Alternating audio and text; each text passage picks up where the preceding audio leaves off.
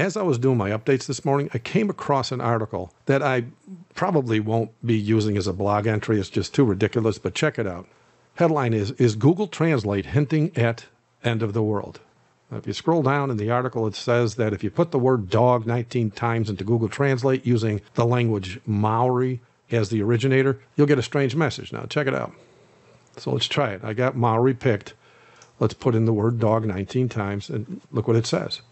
It says doomsday clock is 3 minutes at 12. We are, and by the way, their grammar, it's Google Translate, so it's going to sound weird, but it says we are experiencing characters and a dramatic developments in the world, which indicate that we are increasingly approaching the end times and Jesus' return. Now, first of all, the end times have been here since the 2,300-year prophecy of the prophet Daniel ended in the year 1844. And so we've been in the end times for quite a while now.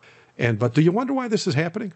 I mean, besides the fact that most heavy into the occult know why the word dog is being used here, we all know just how evil the ones running Google really are. I mean, many of us know about the many false prophets that are to come forth in our day, making all sorts of strange predictions as well as preaching another Jesus onto the masses. And no, declaring Jesus is coming is not a strange prediction. It's true, but you got like that Catholic prophet, so-called, that keeps on going out there 2 or 3 times a year, coming up with these new dates for what he calls the rapture, which was invented by Jesuits, by the way, and I have a few videos about that too if you're interested. But this is par for the course. The elite behind the doors of Google are all too happy to declare Satan their Christ, and so they're going to proudly announce his arrival, even in very minuscule ways like this, where they hide it, because that's just what Satan requires.